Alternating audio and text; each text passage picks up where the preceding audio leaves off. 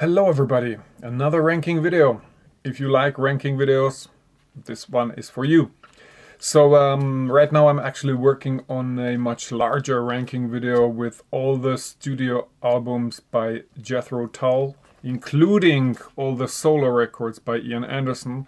But this is a total mayhem, to be honest. So I thought before I'm finished with that, and this will still take some work because I'm listening to so many records by Jethro Tull. So I thought I will just slip something in between. And what about making a ranking of all the albums by the British band The Nice? And I've already made the video with the ranking of Emerson, Lake and Palmer. So it kind of makes sense to go even a little back in time and have a look at Keith Emerson's vibrant project called The Nice. Now, the interesting thing about The Nice is that they were foremost a live band, in my opinion. And one could make the argument that The Nice never really reached their full potential as a studio band. And oftentimes they kind of padded their albums and just kind of tried to finish them by adding live tracks, so it's all very sketchy with The Nice. It's probably not a band famous for their studio recordings, and in many sense musically they were just kind of ahead of their time, and also I think the recording technology of those years just wasn't ready for all these bold ideas that Keith Emerson had. And as I said, they were this kind of vibrant, London-based live band, constantly appearing in the marquee, and very influential on other bands, and very popular amongst other musicians at the time.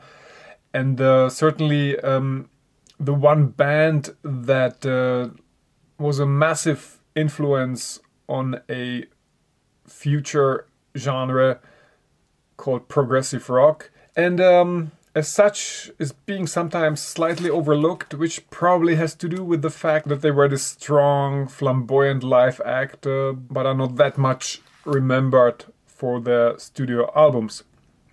Anyway, to get some meat into the ranking here, I will consider as much of their records as possible and ignore only general compilations and best-of records or decades later released live albums.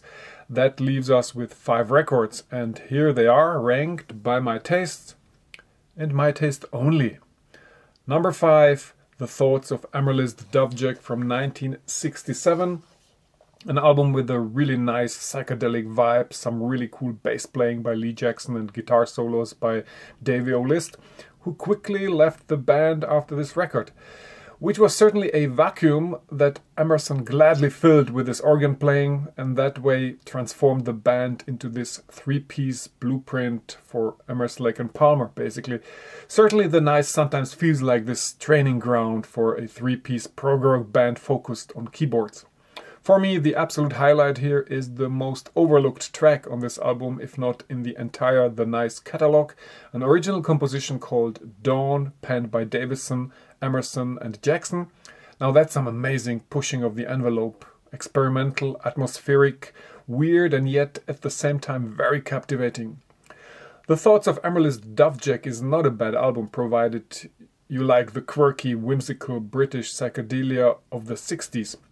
A bit of a time capsule documenting where the band was in 1967, and there's a lot of effort here to break the mold and to do something entirely new while reflecting the psychedelic scene in London at the time.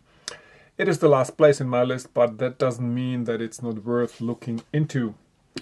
Number 4, Elegy from 1971. As an album, it is more an afterthought by the record company. At this point in time, Emerson was already involved in ELP, but still a nice object of musical research. This album certainly can fill some interesting gaps. It starts with Hang On to a Dream by Tim Hardin. This is the live version, quite great stuff, very jazzy and a solid showcase for Emerson's piano skills. It is a recording from the legendary Fillmore East. Next there is My Back Pages, another tune by Bob Dylan, which The Nice did a lot, covering Bob Dylan, but again turned here into something entirely different. This is a studio recording, but it certainly sounds like a one-take recording without any overdubs. My highlight here is Pathétique, third movement by Tchaikovsky, quite outstanding Hammond organ mayhem, and also great tribal drumming by Brian Davison. For me, the highlight on this album. Unlike in the version on 5 Bridges, we'll get to that, this version here is recorded in studio but without any orchestra, only the band, which again makes it sound like a strong blueprint for ELP. The cover of this record was done by Hypnosis. This is one of their early works, but already checking all the surreal boxes. Number 3 is Nice from 1969. This was released in the United States under the title Everything as Nice as Mother Makes It, with a completely different cover. Certainly a better cover than this one. I have a tendency to call it Nice, like the French city Nice, because it's kind of weird if you are a band called The Nice and then you make an album called Nice. It's slightly confusing. Besides, this is a really horrendous cover. I mean, this is really bad. I understand the idea. It's supposed to look like a photo album, but the photographs here are really awful. And I know for a fact that Keith Emerson had quite a meltdown after the record company showed him the cover design, so he was not happy with it. But the funny thing is, those photos are they are so mediocre and so meaningless that you could actually claim that they've been taken in the French city of Nice, and it would be absolutely believable because these snapshots could have been taken anywhere. So that's why I call this album Nice. Now this album starts with Azrael Revisited, a really intriguing, edgy song. Very interesting, actually one of my favorite Nice songs. Kind of brooding, but at the same time there is this element of Latin music. There is Hang On to a Dream by the folk singer and songwriter Tim Hardin, but in the studio version. Now this is a beautiful adaptation. That's great fun to listen. This rendition was a standard song in their live set. Diary of an Empty Day is an adaptation of a composition by Edouard Lalo. Now I don't think it works too well, but those are the beginnings of a method that would make Emerson famous one day, the adaptation of classical material into rock. For example, is a song written by Emerson and Jackson. It is not a very good song, but the quality here is about all the stuff they built around the song.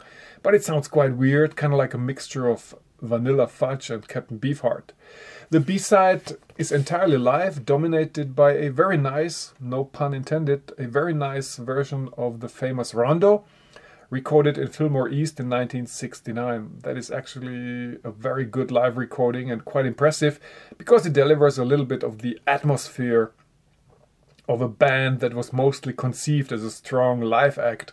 So there was always something about the chemistry of Nice that was lost in studio. The last track is another adaptation of Bob Dylan called She Belongs to Me, turned into a 12-minute long epic. I like the interplay between Lee and Keith. That's certainly pretty edgy for 1969.